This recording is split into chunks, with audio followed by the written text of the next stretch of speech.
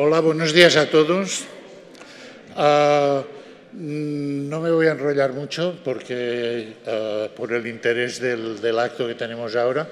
Simplemente quería decir que estoy muy contento, a pesar de las fechas especialmente malas, el 4 de septiembre. Bueno, hay un congreso en Polonia, hay gente que no está aquí porque está en Polonia, etcétera.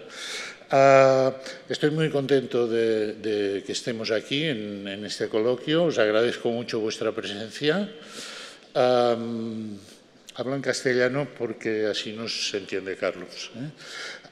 Decir que este es el primer coloquio de la nueva serie de coloquios del CRM que pretendemos como centro que queremos que sea de referencia en el ambiente de las matemáticas, que esta nueva serie de coloquios también lo sea, y hemos puesto gran ilusión en organizarlos y en elegir speakers súper interesantes y súper pedagógicos y que seguro que nos van a motivar mucho. Y nada, daros las gracias. Simplemente yo el mensaje que quería decir era este. Este es el primer coloquio de una nueva serie de coloquios del CRM y espero que después de este vendrán muchos otros que serán igual de interesantes y de motivadores. Gracias por estar aquí y dejo la palabra a Xavier, que va a presentar al conferenciante. Gracias a todos. Hola, buen día. I will speak in English, right? Because I think there is somebody who doesn't speak Spanish. So, well, we should thank Carmen Cascante, who is going to take care of this colloquium, right? And it will be one or two occasions every year, we will see. But these dates seemed good, this first day, starting day, from what some people said in the audience. So, okay, so let me talk a little about Carlos. Well, as you know, he's an Argentinian mathematician in partial differential equations and harmonic analysis. He's a world referent and leader in PDEs and in harmonic analysis also. He's been professor at the University of Chicago since 1985. He did his PhD in Chicago also with Alberto Calderón, 1978. Then he was professor, or he taught in Princeton, Minnesota, and he came back to Chicago in 1985. Since then, he's there in Chicago. He has several prizes and honors, of course. I would mention the Salem Prize in 1984 and the Booker Memorial Prize 2008. And, well, he's member of the U.S. National Academy of Science since 2014, and we were lucky that he was kind enough to be president of the International Mathematical Union in the last 3 years, 2019 to 2022. And to speak a little of, well, I met him in 1994, I guess, 93, 94, in Princeton, one of his visits in Princeton when I was working with Luis Caffarelli. And maybe he was there with work with Luis, or maybe with the harmonic analysts in Princeton, or with all of Princeton University, or all of them. Well, as I told you, he's a leader in these fields. He has more than 15,000 citations in MathSciNet. And let me tell you a little of his specialities, especially in PDEs that I know more. He started more in the elliptic and parabolic, for elliptic and parabolic equations. And here I would mention a very important work also in harmonic analysis on the generate elliptic equations and Mackenhaupt weights, right? For instance, the paper by Fabes, Kenig, Serapioni that I used many times, many of us used many times, and I saw that it's one of his most cited papers. Of course, I saw this morning. I would mention also all his works on very fine regularity properties for harmonic functions and other solutions of elliptic equations, especially up to the boundary, and the works in Lipschitz domains, right? So that started the fine regularity and properties in rough domains, starting with Lipschitz. Has a very important work with David Jerison from 1995. And I would mention also a very important work in free boundary problems with Luis Caffarelli, David Jerison, and himself on the Bernoulli or one-phase free boundary problem. So that was the elliptic, and then, since he's so powerful, he changed to dispersive and wave hyperbolic equations, okay? Which is the remaining pretty much, well, there would be fluids, okay? You didn't touch fluids, or, well, I'm sure he touched fluid also, but in the last years he's been focusing more on dispersive equations, the KdV equation, the nonlinear Schrödinger equation, and more recently the nonlinear wave equations. And there he worked many very important papers with Gustavo Ponce and Luis Vega from the 90s, and then more recently with Frank Merle from 2000, more or less, and French collaborators. So in fact, he will speak about harmonic analysis. I don't know, I should mention something else very important perhaps, I'm sure. I'm sure we can speak about that after the talk. So today he will speak about asymptotic simplification for nonlinear wave equations. And this is work with Frank Merle and collaborators, as you will see. And this is a progress of more than around 15 years. So thanks a lot, Luis. Muchas gracias por venir. Es un placer. He was in Barcelona at the CRM giving a beautiful course in 2014 that I organized with Juan Soler, right? And there he spoke about the nonlinear wave already, or Schrödinger? Both, nonlinear wave and nonlinear Schrödinger equations, and that was a great mini course. So, gracias por venir de nuevo.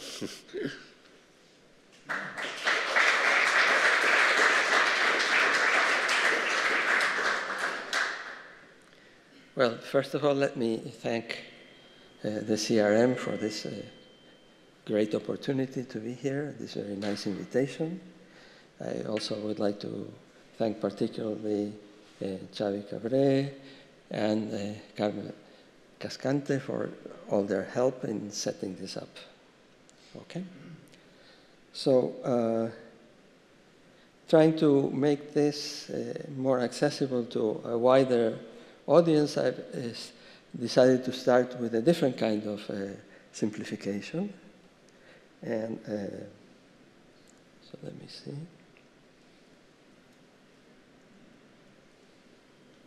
Okay. So I will start with the work of Fourier. Okay. So Fourier analysis and I'm sorry, I'm doing this in English because there's people here who don't speak Spanish. So Fourier analysis and partial differential equations have been intertwined since their beginnings in the work of Fourier.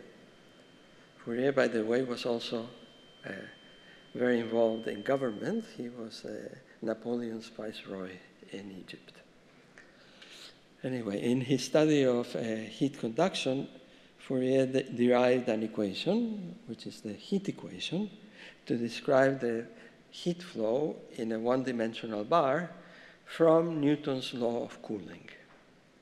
So this equation is written right here, the time derivative of u minus twice the space derivative of u is 0. And u represents the temperature. So Fourier then solved the initial value problem for the heat equation. Okay?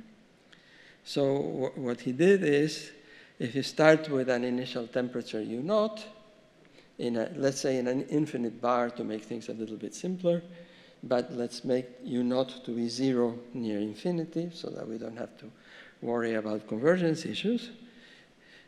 what Fourier did was calculate the temperature in the future at any point in the bar. In order to do this, Fourier made a claim that turned out to be very controversial at the time. He claimed that if you give yourself any function u0 on the line, let's say 0 near infinity, it can be represented as an integral, which is a kind of sum, of trigonometric functions. So any u0 should be equal to this integral of e to the 2 pi I xc times c of xc dxc. And he gave a recipe for calculating c of xc. It's 1 over 2 pi integral of e to the minus 2 pi I xc u0 x dx. And nowadays we call c of xc the Fourier transform of u0 hat of xc. Now this claim was very controversial because the trigonometric functions e to the 2 pi I xc are very nice functions. They're very good functions. So how can you represent a bad function as a sum of good functions? That was the objection. This was at the time when people were first realizing that there are continuous functions that are not differentiable. So this was quite controversial. So how can it be that bad functions can be represented as an integral of good functions? Now, why did Fourier introduce this idea? The idea is that you can produce a simplification in solving the initial value problem for the heat equation by using this decomposition of the function u0 in terms of the Fourier transform. So to solve the initial value problem, all you need to do is solve for the special data, which is e to the 2 pi I xc. Because if you do that, then you just add them up and you get the general solution. Okay? So one obtains the general solution by integration. And now for this particular trigonometric functions, it's easy to write down the solution. It's e to the 2 pi I xc, e to the minus t, 4 pi squared psi squared. Okay? So now you've solved the heat equation. Okay? So this was this simple but fundamental idea of Fourier. Now, it turns out that Fourier's claim is actually false. And this is, in fact, it is false for many functions and for many points x. But nevertheless, the method of Fourier worked. And it is responsible for dramatic advances in technology in the 19th century. So let me give you some examples of what you could do using Fourier's method that people didn't know how to do before. First, you can calculate the temperature of the Earth. Of course, we're sitting on the surface of the Earth and we want to know the temperature inside. And for that, you can use the Fourier method to solve the heat equation. Okay? The next thing that you could do, and this was fundamental for trade in the 19th century, you can predict the tides. You can use Fourier's method to predict the tides, and that for navigation in the 19th century, for commerce, was fundamental. Mareas. Okay? You need to know when the tide is coming. Okay, and it was Kelvin, actually, who did this application. The next thing was also something that Kelvin did. You can calculate what thickness you need to have in the transatlantic cable. So you want to have, let's say, telegraphic communication between the UK and the United States. And so there was a company set up for this, and they built a cable, and with a boat, they put the cable in the Atlantic. It went to the bottom of the sea, and they tried to do this telegraphic communication. And this failed. Okay? And so they consulted with Kelvin, and Kelvin said, no, you got the wrong width in the cable. And he calculated, using Fourier's method, what the right width was, and then it worked. So anyway, no.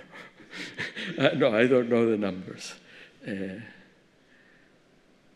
So this, I think, is a quite impressive effect of a mathematical idea in day-to-day life.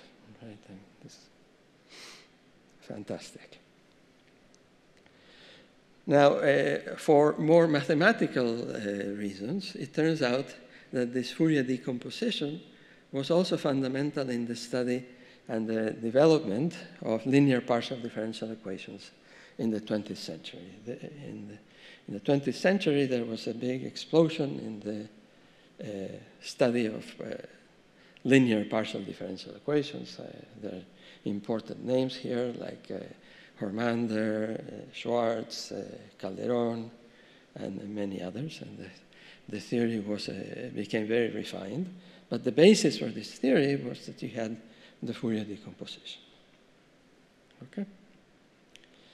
But of course, this can only work in linear problems. And we all know, or at least we should know, that the world is not linear. It's nonlinear. So now I want to speak about a different simplification that takes place in a class of nonlinear differential equations. Okay? And this is the class of dispersive equations. Okay? And I'll explain a little bit first, where do the dispersive equations arise? So they model nonlinear wave propagation, and there is also a simplification.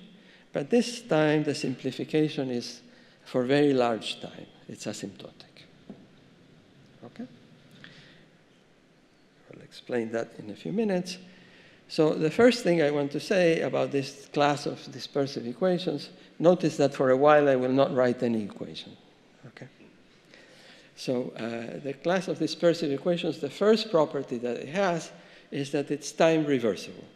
You can go to the past, or you can go to the future or to the past, and it doesn't make any difference. In the heat equation, you can only go forward in time. You can only go to the future. But nevertheless, nonlinear linear dispersive equations can also be solved by the method of Fourier. So for the linear dispersive equations, we can use the Fourier method. And the other thing that dispersive equations have is they have a conserved energy. Energy is not lost. It's preserved. But there are cases when the energy could be negative. The energy need not have a sign. Okay? So there can be negative energy. We don't worry about this. I mean, after all, okay, it may happen. So typically, these dispersive equations have a conserved energy, but it may or may not have a sign.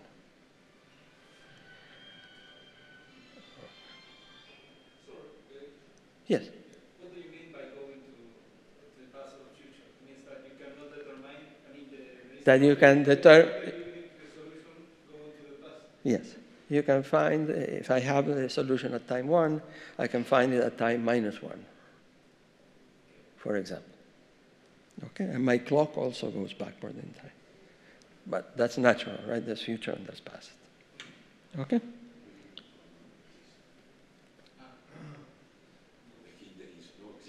Right. For the heat equation, you cannot do this. There's no existence. Right. Unless you have a very special function. Okay, so that's one ideological difference, let's say. Okay, so, but these equations, these nonlinear dispersive equations, I'll give you some examples of when they appear. They can appear in the study of shallow water waves. Okay, so you have a channel that's very shallow, and you want to understand how the waves propagate in this channel. That's a nonlinear dispersive equation. You want to use a pointer, a laser, That's also a nonlinear dispersive equation, and in general in nonlinear optics. You want to take into account nonlinear effects in elasticity theory. So nonlinear elasticity theory, that's also nonlinear dispersive equations. In particle physics, quantum physics, you need nonlinear dispersive equations. And there's also geometric flows that are dispersive. And they arise, for instance, in Kähler geometry or in Minkowski geometry. Okay? Now, these nonlinear dispersive equations have been studied extensively for the last 40 years, but they were first discovered, oh, I'm sorry.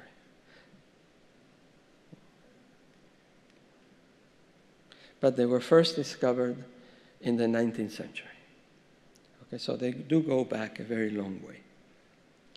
And to my mind, this is currently one of the most exciting areas of PDEs. Okay, so let me now put some formulas. I mean, not that I expect you to understand the formulas. I'm just putting some formulas so that you know that I'm not just waving my hands. There's formulas behind what I'm saying. So the first example is, I'll call the generalized Corvec-de Vries equation. And this describes the movement of water waves in a shallow channel.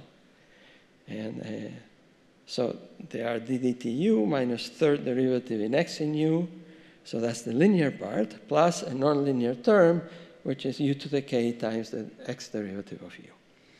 And we study the initial value problem, so we assign the data at time 0. Okay, and then we can go either to the future or to the past. So that's one example. Another example is the nonlinear Schrödinger equation. So this model nonlinear optics, lasers, ferromagnetism, quantum field theory, etc. I will refer to the first ones as GKDV or KDV, and the second ones as NLS. So NLS, the functions are complex valued. And so NLS is I ddtu plus Laplacian u plus or minus u to the p minus 1 u equal to 0. Now x, instead of just being on the line, is on Rn, t is in R, and we assign the initial value u0 at time 0. Okay? And p will be any number bigger than 1. So that this is that's the nonlinearity here. Then come the nonlinear wave equations that arise in nonlinear elasticity, in some models in particle physics, and in some models of models in general relativity. So they're twice removed from general relativity. Okay? And here you have a second derivative in time minus the Laplacian, the spatial Laplacian. Again, we have plus or minus u to the p minus 1 times u. X is in Rn, t is in R. And u, here you have to assign two initial conditions because we have two time derivatives. So those of you who have taught ODE know that this is what you have to do. Then you assign the value at time equal to 0 and the time derivative at time equal to 0. And now there's a special P that I will concentrate on towards the end of the lecture, which is n plus 2 over n minus 2, which is a very important exponent both in the wave Schrödinger and in the elliptic case, and is the so-called energy critical exponent. And I will explain more why this arises later. Okay? But just remember that when n equals 3, u to the p minus 1 times u equals u to the 5th power. Okay? Finally, let me just show you a geometric example, which is what are called wave maps, which appear in particle physics, in sigma models, and then in certain scenarios in general relativity. So here, instead of complex valued or real valued functions, we consider functions with values into a manifold. And the manifold will be just the round sphere, Sn. Okay? Simple manifold. And the equation has as the linear part the D'Alembert, d squared tu minus Laplacian u. And then it has a nonlinear term, grad u squared in x minus d dt u squared times u equal to 0. But remember that u is a vector. It's not a scalar. And it's a vector of length 1. Okay? And then we take the initial value at time 0 and the time derivative at time 0. Now, why are these equations called dispersive? You know that mathematicians are not very imaginative in their nomenclature. So these equations are dispersive because their linear parts are dispersive. Okay? So now I have to tell you why is a linear equation dispersive. So I'll tell you what it is heuristically. So heuristically, an equation, a linear evolution, is dispersive when it spreads out the mass or the energy of the initial data. So it's all concentrated here, and as you evolve, it gets pushed out. Okay? So it disperses it. And now, usually dispersive equations have a conserved energy. Because they have a conserved energy, if the support gets to be larger and larger, the size has to become smaller and smaller to keep the balance that preserves the energy. Okay? Yes. But that's because of the inequality going in the right direction, the energy inequality. Right. But this does it for forward and backward time. Okay? Okay. So since the energy is conserved, the linear solution has to become small for large time. And this is known as the dispersive effect. Okay, so if you hear somebody say something about the dispersive effect, now you know what it means. Right? You're going like this, and then you have to go like that because the whole energy is preserved. Okay? This is for the future? Oh, for the past. The past and the future are the same. The past and the future, yeah. So the energy is conserved going forward or backwards.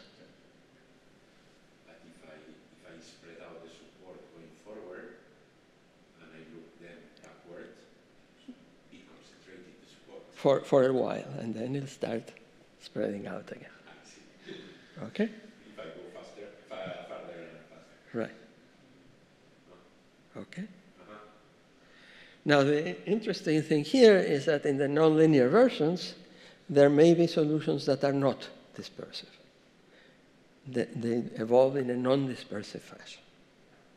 So this is a purely linear dispersive effect. Okay, so I will. For example, in the nonlinear versions, there are solutions that are static. Okay, they don't move. So, of course, they cannot go down in size because they don't move. And there's also traveling waves. So traveling waves are solutions that simply have the same shape for all times, and they just get translated in space for each time. Okay? So these are nonlinear objects. We call these things nonlinear objects because they don't appear in linear theory. Okay? As I said before, we're very simple-minded here. Okay. So, but the existence of these nonlinear objects has been a mystery since the 19th century. And there's a nice story of how they were first found. They were first found by John Scott Russell, who was a Scottish engineer. John Scott Russell was riding his horse in Scotland next to a canal, and he saw a wave that wasn't changing shape. And he followed it and followed it for miles and miles, and it never changed shape. Now, John Scott Russell was not the kind of engineer we think of today. He was a very serious mathematician. And John Scott Russell actually built the biggest steamboat from the middle, which was the biggest one, from the middle of the 19th century to the beginning of the 20th century. So this guy was something serious. Okay? But he observed the solitons. So he reported this to the Royal Society. I mean, he was a member of the Royal Society. He reported this, and then he was booed. People were completely skeptic, especially Airy and Stokes, who were leading experts on water waves, because their linear water wave theories did not permit the existence of such objects. So they thought that this was garbage. Okay? But then Boussinesq in France and Rayleigh in Britain, they put forward nonlinear theories to explain Russell's observations, and finally the definitive equation was found at the end of the 19th century by Corvec and his student de Vries, and they formulated the Corvec-de Vries equations, the KdV, which is the case of k equals to 1 of what we had before. But their fundamental properties were not understood until much later. Okay. So in the late 70s and 80s, 1895. Okay? The end of the 19th century. So in the late 70s and 80s, many properties of nonlinear dispersive equations were discovered, notably the existence and stability, mostly conditionally, of traveling waves. Now, in the late 80s and 90s, with Ponce and Vega, we introduced a systematic use of the machinery of modern Fourier analysis to study the linear dispersive equations, and then use the linear properties perturbatively to deduce properties of the nonlinear equations. Okay? So this built a huge body of techniques which were extremely effective, and then there were refinements and extensions by Bourgain, Tao, Tataru, Kleineron, Macedon, and many others. And this proved to be extremely powerful, and satisfactory theories were obtained for the well-posedness of the problems for short time. Because you can expect that for a short time, the linear equations are good approximations to the nonlinear ones. And if you have very small data, you can expect that the linear solutions will approximate the nonlinear solutions for all time. Okay? And that's what we did. And what is another important thing that emerged at this time was a notion of criticality, which is linked to scaling. And I'll explain that later on, okay? But now there's a notion of critical problems. Now, in the last 20 years, there's been a shift in emphasis from the study of things in the small to study of things in the large, okay? So we now want to understand the long-time behavior of large solutions, okay? So then issues like blow up, maybe your solution will cease to exist for some reason, or global existence, and scattering. I'll explain what scattering is later on. But basically, a solution scatters if, for a very large time, it looks like a linear solution. Okay, this is the concept of scattering. And this especially in critical problems. So this study was transformed by work that I did with Frank Merle in the period 2005-2009, where we introduced what we call the concentration compactness rigidity theorem method. And this was the subject of my course in Barcelona in 2014. Okay. And this is the standard approach to this kind of problem right now. But the ultimate goal that we had when we introduced this method was to attack the problem of asymptotic soliton resolution. So let me explain what that is. So since the 1970s, there's been a widely held belief in the math physics community that things called coherent structures and free radiation describe the long-time asymptotics of solutions to nonlinear dispersive equations. And this belief, notice that I'm being careful with my terminology here, it's a belief. This belief came to be known as the soliton resolution conjecture. So the soliton resolution conjecture is not a mathematical conjecture. It's more a philosophical conjecture. Okay? So roughly speaking, this means that asymptotically in time, for dispersive equations, if you wait long enough, there will be a simplification. And the simplification that will emerge is that you will have, whatever the initial data is, you will have a sum of solitary waves, okay? Traveling waves, or solitons if you want to call them that, like that, and the radiation term. And the radiation term will be the dispersive part, will be a solution to an also associated linear evolution, linear dispersive equation. Okay? So this is, sounds crazy.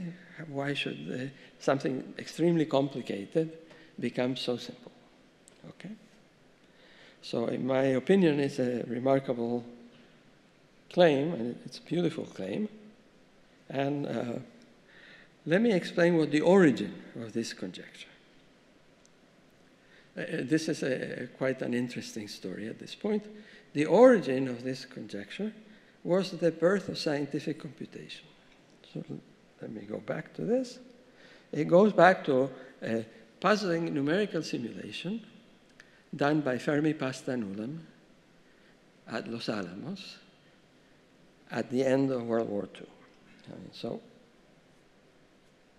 it was late 40s, early 50s. And this was literally the birth of scientific computation. What Fermi decided to do after the war was over was to use the computer that they had used for the calculations to build the atomic bomb for a scientific purpose. He wanted to find some theoretical scientific purpose which you could use this machine for. And so he decided to do a simulation of a PDE. And that was the first numerical simulation of a PDE. Okay? So he proposed a numerical experiment. The machine was called the Maniac, yes. Of course, they trusted it to a certain extent, even though he was a maniac. But anyway, everybody in Fermi's group died early from cancer. Every single person. Died from cancer? Yeah, early, at early ages. Fermi himself died soon after. Los Alamos is still contaminated. It's still contaminated in certain areas, right? Okay. The basement of Eckhart Hall, which is the Department of Mathematics at Chicago, it was the physics and math department in those days, had to be cleaned from radiation. Okay. Because that's where Fermi's group did the first chain reaction. Not the first chain reaction was done under the football field, but the beginnings of these chain reactions were done in the basement of Eckhart Hall. Okay. So don't be afraid, no radiation is in this machine. So what he wanted to do, Fermi, is verify something called the principle of thermalization. So what they considered was a vibrating string, but with a nonlinear term. And the nonlinear term was quadratic. And to be able to model it, they used this discretization on a lattice on the line. Okay, the normal thing is normal for us now, but it hadn't been done before. Okay, so anyway, so this is what they did. There was a fourth member of the team. Her name is Mary Tsingu. She was the person who actually did the programming. Tsingu. Tsingu. She's still alive. She's in her 90s. And they didn't put her name on the paper. Okay, so there are two types of theories here. I will come back to that. There's the first obvious reaction, which is, of course, she was a woman, so her name shouldn't be on the paper. There's another reaction, which she is a computer scientist, so her calculations are just like nothing. They shouldn't be put on the paper. Okay, and I'll explain why there's some evidence for the second part later on. By the way, if you look for Mary Tsingu's publications after that, you won't find any. And the reason was that she got married. And then her next publications were all done in her husband's, with her husband's last name. Okay? All right. So hope I'm entertaining somewhat. Okay. So let me explain what thermalization is. The principle of thermalization, oops. Okay. Oh, I'm sorry. What happens is my screen goes dark, and then anyway. Thermalization means that if you consider data, all of whose energy is concentrated around one mode, okay, one Fourier mode, then instantaneously the evolution should equidistribute the energy. Okay, that's the principle of thermalization. Have energy all around a point, you start the evolution, and then it should spread out. Okay, that's what Fermi expected to see. But the simulation showed that this did not happen. In long time, or? Even instantaneous, even in long time it did not happen. Already instantaneous? It also did not happen. But they were wondering, is it instantaneous? Is it after a while? And none of this happened. Apparently they left the computer going for too long one day. They forgot about it, and they had a very long simulation. And they saw that it won't. No. Okay. So Fermi died soon after, and this, he called this a minor discovery. He discovered scientific computation and the fact that thermalization fails, but for him this was a minor discovery. And anyway, so this is what Ulam says in his autobiography. And this remained a mystery for a decade and a half. And finally, Martin Kruskal made a following observation. If you look at the mesh in the lattice, where you did the discretization of the problem, 10 to 0, you can make this vibrating string with a quadratic nonlinearity converge to the Corvec-de Vries equation. Okay, how he guessed this, I don't know, but he guessed it. And then once you have the Corvec-de Vries equation, the Corvec-de Vries equation has traveling wave solutions. And if you have a traveling wave solution, the size of each mode is constant. So you cannot have thermalization. And so that's the end of the Fermi-Pasta-Ulam paradox. Okay? Okay, so KdV then came into this picture. So it turns out that what Russell had discovered on his horse was what answered the question of thermalization, Fermi's minor discovery. Okay? So soon after, Kruskal and Zabusky did another numerical simulation, this time on KdV, and they discovered two remarkable things.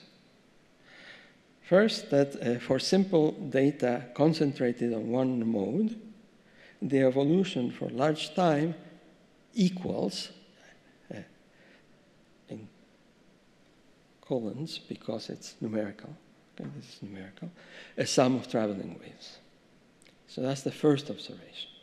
The second observation was that if you start with your data being 2 traveling waves at different speeds, and you evolve, then they will collide. Okay? They're traveling at different speeds, eventually they'll collide. What happens after they collide? And their observation was that after they collide, they re-emerge unscathed. They don't change. They're just translated in space. Exactly, as if it was linear, but it is nonlinear. Okay? So this was the Kruskal-Zabusky experiment. So let me just refer to the previous experiment. Here there was also a computer scientist who did the actual computation. The computer scientist was a man, and his name also disappeared. So, I don't know. This is just food for thought. Okay? Okay, so part A clearly gives rise to the soliton resolution conjecture, because they start out with something and then they see it evolving as a sum of solitons. And B eventually was discovered to be a consequence of a new concept in nonlinear science called integrability. So integrable nonlinear equations can be reduced to a collection of linear problems. And this is a very important notion in nonlinear science, because it turns out that many important equations are integrable, but it's a non-generic concept. If you perturb a little bit an integrable equation, you lose integrability. It gets destroyed. So it's not stable under perturbations of any kind.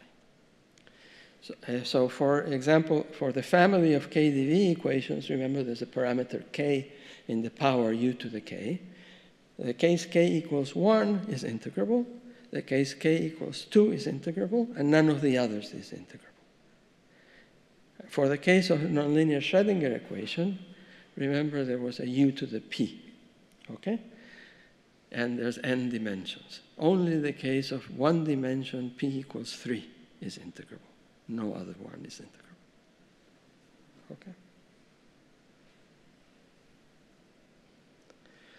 So the soliton resolution then was proved in a few integrable cases where you have this connection with linear problems at hand.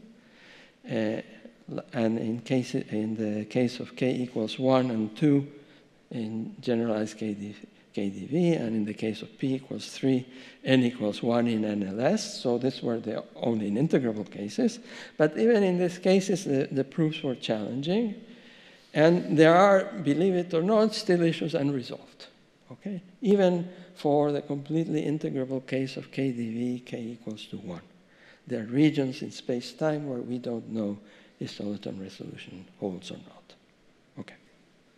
There have also been many, many perturbative regimes, results in perturbative regimes, some of them non-integrable. So if you are near a soliton, can you then say that you persist being near a soliton? But the quest for establishing soliton resolution in the large for non-integrable models, which are time reversible and Hamiltonian, so have conserved energies, has been a grand challenge in PDE for the last 50 years. It remained open despite many attempts. I'll just mention one that was very noticeable, done by Tao in the early 2000s for NLS in very high dimensions, but it only yielded very, very partial results. So eventually the impasse was broken in work with Duyckaerts and Merle in 2013 for the case of the three-dimensional radial energy critical wave equation, And this was the first such result for non-integrable Hamiltonian PDEs. Okay? So what is the mechanism that one can see why there should be soliton resolution? And this, so the coherent structures are basically a sum of modulated traveling waves. That's what that means. And the radiation term is just a solution of a linear equation. Okay?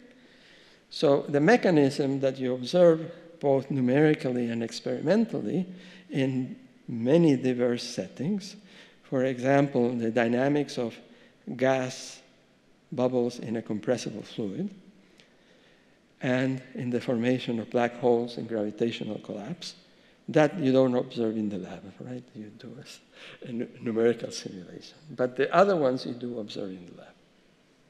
Okay? What happens is that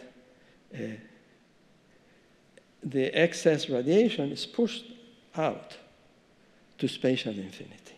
And each time you push out a certain amount, you get a new soliton in the decomposition. Of course, this is not math. I mean, this is what you see in either the lab or in a computer. I mean, so the question is how to prove this. And with Duyckaerts and Merle, we found a mathematical way to quantify this. So now let's go to a more precise formulation of this. We are in, let's say, R3 or Rn. This is the wave equation, and I'm choosing a particular power here. In dimension 3, it's e to the 5th. In other dimensions, it's what I write here. And we have to assign spaces for the initial data. U0 has the functions with a gradient in L2. It's a very natural space here. And the time derivative is just an L2 function. Okay? So this equation we call focusing. Why is that? Because the Laplacian is a negative operator. Okay? Because if you take Laplacian f times f, you integrate that, you integrate by parts, you get minus the gradient of f squared. That's a negative quantity. So the Laplacian is a negative operator. And u to the 5th, but here it's minus, so it's a positive operator. And here you have u to the 5th with a plus sign in front. And so that's also positive. And so the nonlinear effects and the linear effects fight each other. And that's why we call this focusing. And I'll explain more about this later on. They have the same strength in terms of scaling, as I will explain in a minute. So the nonlinear and linear terms have the same strength, but opposite signs, and so they fight each other. Let me explain why we call this energy critical. And it's critical for the scaling because if you start, let lambda be bigger than 0, suppose u is a solution, I scale space and time the same way, but then I add a lambda factor that's well chosen, and in n dimensions it would be this, then this is also a solution. And it's the only scaling that's allowed to keep the solution. And the energy space, H1 cross L2, remains invariant under this scaling. I cannot make the initial data small by moving the parameter lambda. It's fixed. Okay? And that's why we call this critical for the scaling. Okay? Now, this equation has a conserved energy. It's 1/2 grad u0 squared plus 1/2 u1 squared plus 1/6 u0 to the 6th. Minus. Thank you. Thank you. Right. And here is minus n minus 2 over 2n. Now, this equation, again, has solutions that do not disperse. Okay? Because they're static solutions. They're solutions Q to the corresponding elliptic equation, which are in the space H1 and are not 0. And this is the equation that appears in the Yamabe problem in differential geometry. And this is why these equations were studied extensively in the 1980s and early 90s. the elliptic equation, yeah. Now, there is an object that we call the ground state, which is the explicit solution with least energy. It's Wx. It's given by this formula. Okay? And this was known to the elliptic community. It was crucial in the solution of the Yamabe problem. Okay? Now, what is interesting is that up to sign and scaling is the unique solution of least energy. And this is a result of Gidas-Nirenberg, Gidas-Caffarelli, Gidas and Sprague. Okay? So it was an important result, but it's known. There are also traveling wave solutions to this nonlinear wave equation because the Lorentzian group acts on the space of solutions. So you have another group which acts on space-time that leaves invariant the space of solutions. So what you can do is you take a static solution, that is to say a solution to the elliptic equation, and you do its Lorentz transformation. And what you get is a traveling wave solution. And they travel all at speeds less than 1, because in this model the speed of light is 1. Okay? Because the constant in front of the Laplacian is 1. So the speed of light is 1. Okay? So if you take any non-zero static solution, you perform the Lorentz transformation, you get a traveling wave solution. And here is the formula of its value at time 0 when L is just goes in one direction in R3. If I write the formulas in higher D, they look horrible. But anyway, one can understand. And the first fact here, which we proved with Duyckaerts and Merle in 2014, that these are all the traveling wave solutions. There are no other traveling wave solutions. So we've accounted for them all. Now, in the case when you restrict to radial solutions, there are no traveling wave solutions. There are only static solutions, and they are the rescalings of this specific W with a plus or a minus sign. Okay? So let me explain this theorem of soliton resolution for the 3D wave equation, energy critical. Okay? So we take a radial solution, n equals to 3, exists for all time. Then there is a number, j, natural number, or 0, a radial solution of the linear wave equation, the radiation term. There are scaling parameters, lambda j. There are signs, ij. The scaling parameters are such that the ratio of any two consecutive ones goes to 0 as you approach the infinite time. And they're all subluminal. Okay? Subluminal. Okay? Yeah, not subliminal, but subluminal. Yeah, because one is the speed of light. Wave, so Yeah. Okay? And such that, okay, our solution is the sum of the rescaled traveling waves, static solutions with a sign, plus the radiation term, plus an error that goes to 0 in the energy space. These W's don't depend on time, so the time derivative is just the radiation term, plus something that goes to 0 in L2. As t goes to infinity. Yeah, as t goes to infinity. So plus minus infinity. you could do it at minus infinity also, right?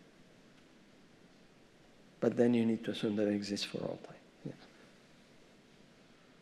So U is Any solution that exists for all time, a radial solution that exists for all time. So, but yeah. So this is the first non-integrable soliton resolution. Okay, this is the theorem. The resolution for forward time for plus infinity and minus infinity Are the same. They need not be they need not be the same. The number of blocks is the same. The number of blocks. But then the scaling parameters could be different. Okay? the number of blocks has to be the same for energy considerations. Okay? So let me just explain the key fact in the proof. And it's what we call the energy channel. Suppose U is a radial solution of the nonlinear wave equation in dimension 3 for x bigger than r plus absolute value of t. So it's on the outside of a flattened light cone. And suppose that we assume that U is non-zero and it's not one of the it's not one of the rescaled solitons. Okay? Then, no matter what R is, we can find an eta such that either for all positive times or for all negative times, there's always a residual energy outside this fattened light cone. So this is what quantifies the fact that you're pushing energy to a spatial infinity. There's always some energy left there. Okay? But this is math. It's not an experiment. I mean, okay? So how much longer do you, maybe 10, 15 minutes? 10, 15 minutes is okay? Okay. Okay. I'll try. Okay. So this is of course, we were very happy with this result. This is a very nice result. But in a way, it was too good. It spoiled us. We said, okay, so now we can do this in all dimensions. Y n equals to 3. So we tried and we tried and we tried. We couldn't do it. We tried to prove this key fact in higher dimensions. This is what made the thing work, and we couldn't do it. And it's a good thing that we couldn't do it. Yes? What about passing, I mean, how do you feel with the radial assumption? Okay, so that we will come later. Okay, sorry. But also later than today. Today? Later than today. Okay, I will. But you will say something, right? Yes, I will certainly say something today. Okay. But we said at least in the radial case we should be able. Well, radial, maybe you could say that it means radially symmetric. With space, yeah. Yeah, Space. radially symmetric in space. Yeah, thank you. But it turns out,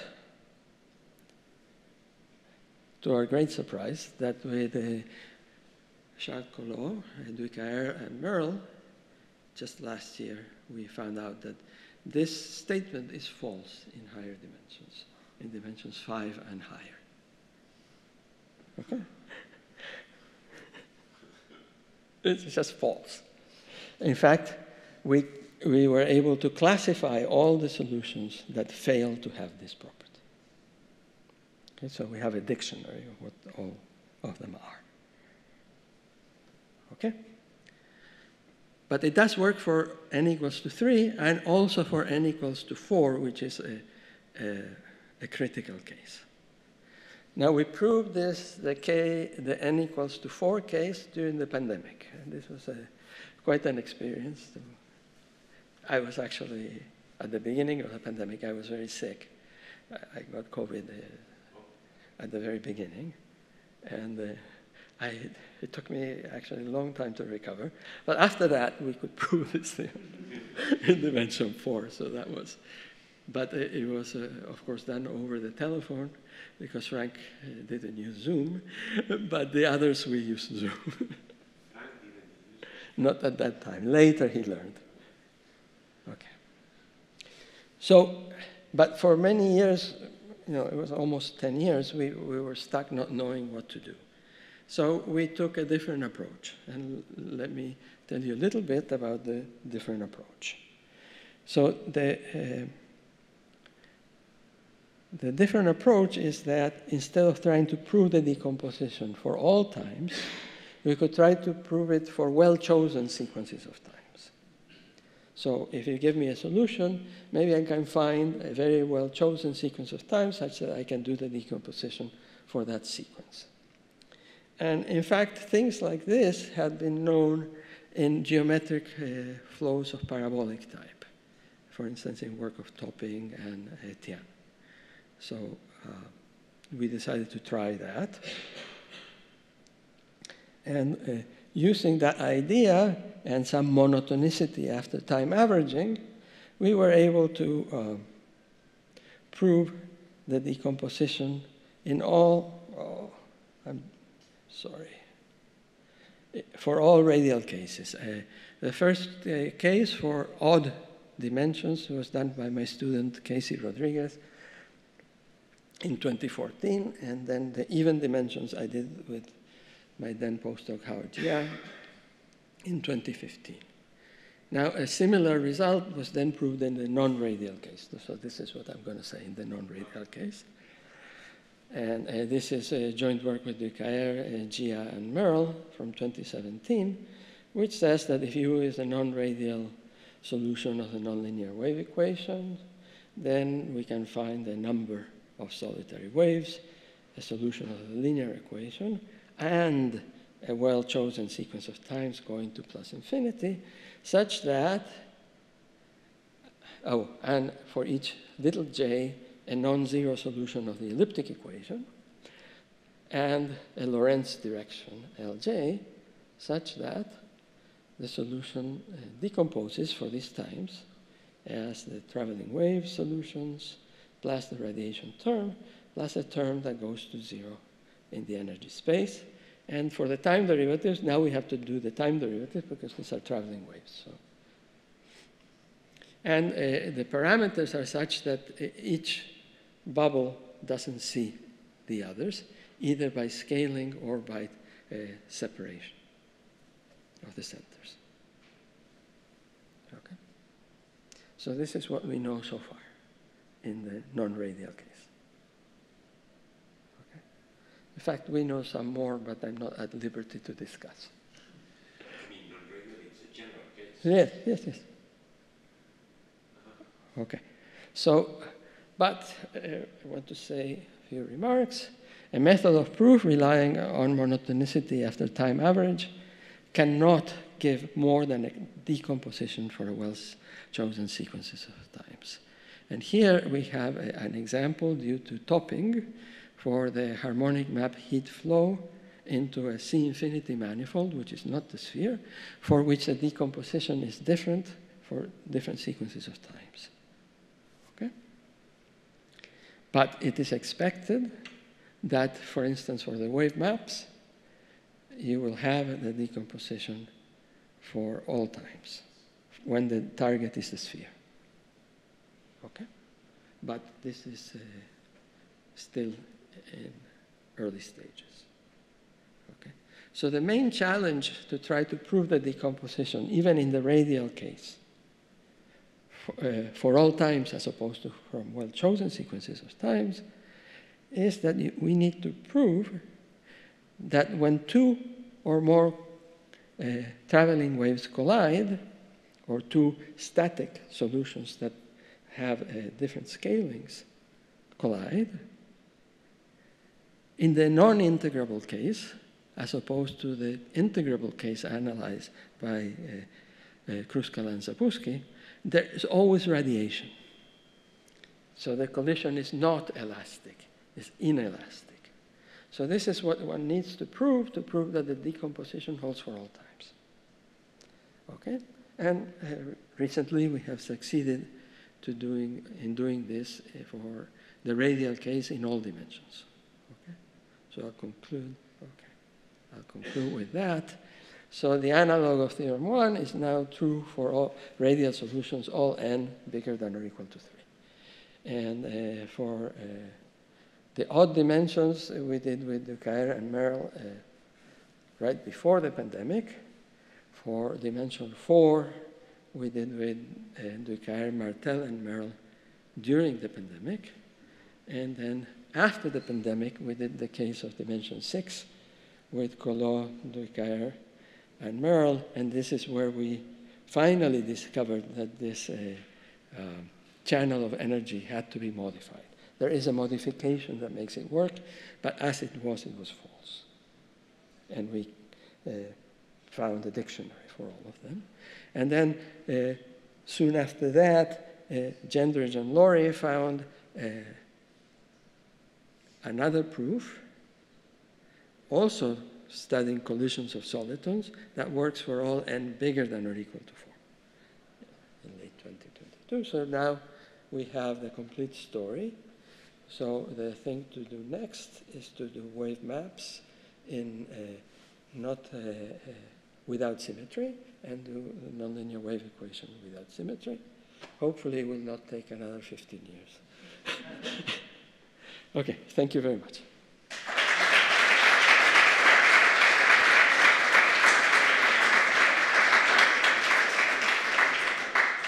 It's more or less on time, right? Yes. Okay. Any question or comment, remark?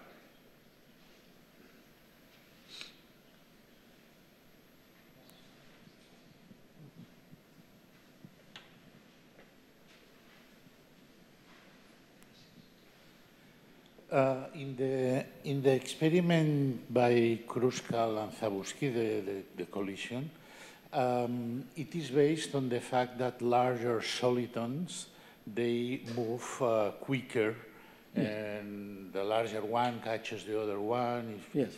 And this fact, the fact that the speed depends on the size of the soliton, how is interpreted, how is seen in this? Well, you can see it directly in the integrable case by using the inverse scattering transform. Okay. And so there, the multi-solitons are computed exactly, and you have a formula for them. And you can see this from this formula.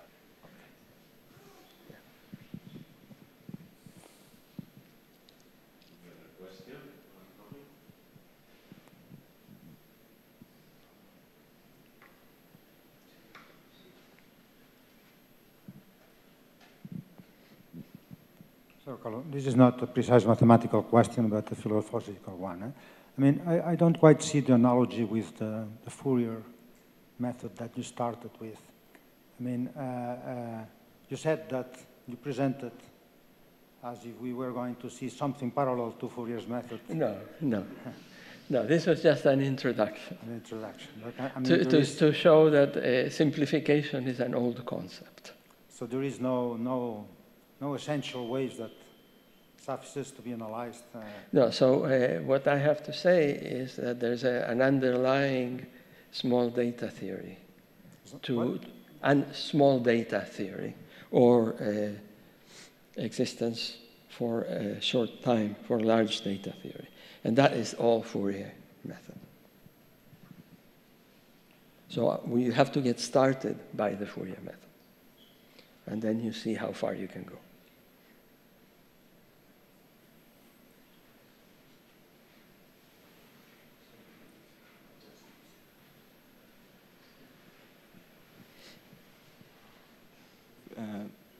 I have a small question about the form of slide 33.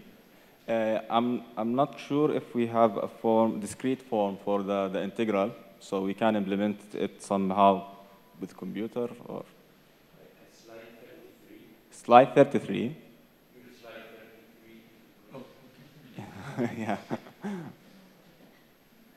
You're very precise. Okay.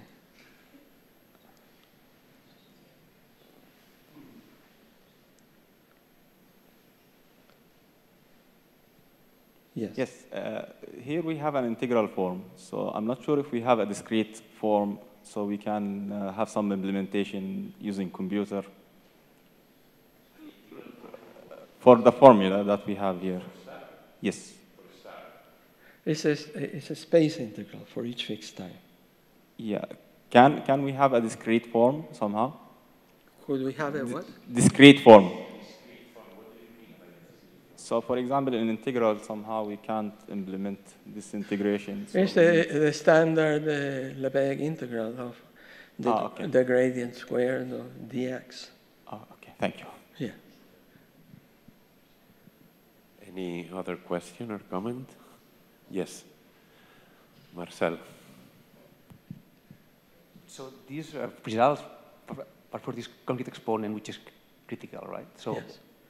Is there anything known about the long-term dynamic if you change to, say, subcritical No, or supercritical? so I think the subcritical, first of all, this is an excellent question. The subcritical case is more difficult. Any of them, yeah, any of them. So the subcritical case is much harder.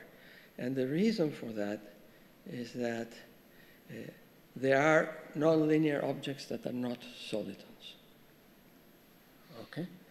And because of that, the theorem should be that the decomposition holds just for generic data instead of for all data. And we've struggled with that. So this is something I imagine for future generations. Very clear. Yeah.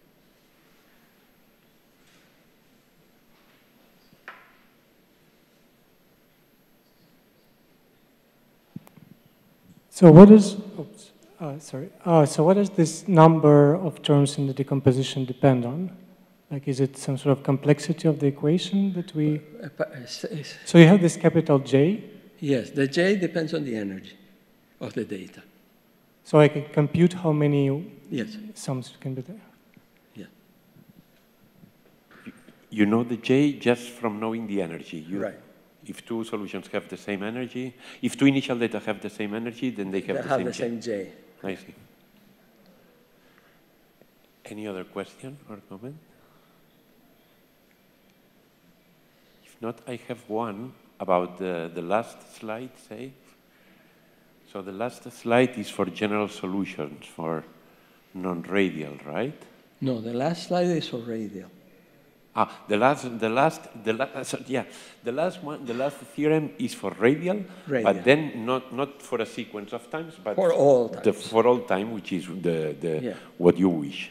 Okay, but before you had first a result for radial, and then one for non-radial, and then one for non-radial. Yes, but it's for a well-chosen sequence of times. But this for well-chosen. But usually, passing from radial to non-radial is very difficult, right? Yes. So? And so here too.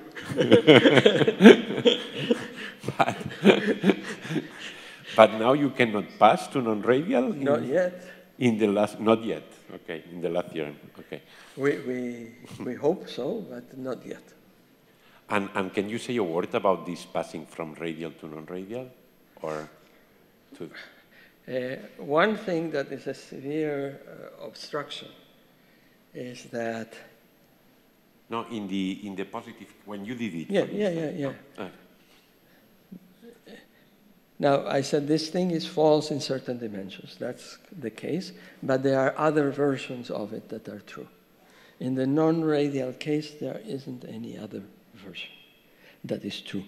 Because somehow, whenever you write one, you find counterexamples according to the spherical harmonic decomposition of the data. For each degree of spherical harmonic, something different happens. And so it becomes quite tricky to... But I think that at least in some important cases, we should be able to do that. But the proof in the non-radial case, it follows the ideas of the radial case, or? It follows the idea of using time. This theorem that you asked for, it uses the monotonicity after time averages. But you don't use the radial result to get the non-radial?